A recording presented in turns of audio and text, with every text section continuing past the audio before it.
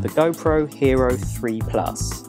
GoPro claim a 33% increase in image sharpness. What they fail to tell you is that that image sharpness comes from having the subject closer. Anything within 4 to 5 feet of the camera appears sharper. Anything further is much less sharper even than the previous Hero 3. This issue has been documented across various internet forums, and GoPro have yet to issue any statement or provide any fix. Fear not though, you can make the infinity focus much sharper with a simple adjustment of the actual lens, and without taking your camera apart.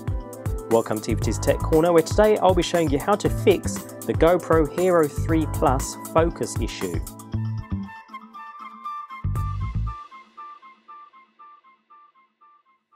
Now you can contact GoPro, who will ask for sample images to prove any focus issue and so on. Then you send your camera into them, they take ages to rectify it, and then you wait for it to be returned to you. Or you can simply fix it yourself. Personally, I'm pretty sure GoPro just do what I'm about to show you anyway, so I went ahead and fixed the issue myself. So let's get stuck into the procedure. We'll be concentrating completely around the front of the camera up by the actual lens itself. We first need to remove the plastic housing around the lens. You may wish to apply some masking tape around the lens on the actual camera body if you like, but if you're careful you shouldn't really need it. Now the outer ring has 3 clips holding it in place. One's in the 12 o'clock position at the top here, one's in the 4 o'clock position, and one is in the 8 o'clock position.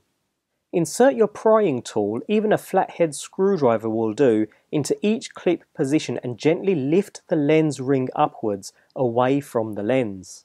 Once the lens ring has been removed, we have another plastic housing under this, which we also need to remove. This is slightly tougher, but again use a thin prying tool to gently unclip and lift this away from the actual lens.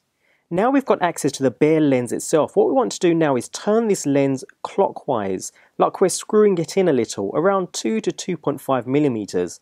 Around 2 millimeters seems to be the sweet spot.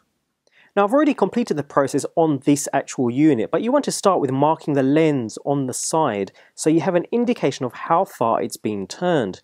You can see my original mark here and a second mark around 2 millimeters away from the original, and that's how much I actually turned the lens clockwise.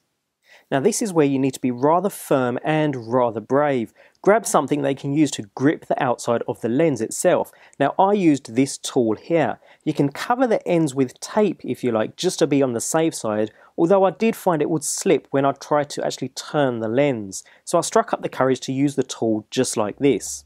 Now the lens itself is held in with adhesive. Although some loosen this by using a heat gun, you really don't need to. Simply grab the outer part of the lens and slowly twist. Now you may hear a slight crack, but that will just be the adhesive giving away, so don't worry too much, and then it will be much easier to turn. Turn around 2 millimeters and then test the camera if you like before tweaking it any further.